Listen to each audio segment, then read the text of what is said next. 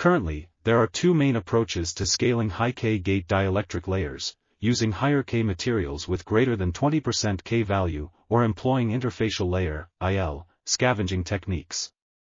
Law-based higher K materials have shown aggressive equivalent oxide thickness, EO, scaling down to 0.5 nanometers, but they are only suitable for N-type field effect transistors, FETs. Further exploration for P-type FET-compatible higher K materials is necessary. Meanwhile, Illinois scavenging has been found to be a promising approach to extend HF-based high-K dielectrics to future nodes. Remote IL scavenging techniques allow for EOT scaling below 0.5 nanometers, while maintaining mobility and EWF control. Short-channel performance improvements are possible with aggressive EOT scaling via IL scavenging or losilicate formation.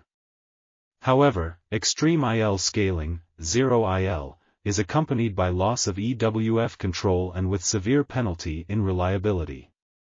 Therefore, highly precise IL thickness control in an ultra-thin IL regime, and LT, 0.5 nm, will. This article was authored by Takashi Ando. We are article.tv, links in the description below.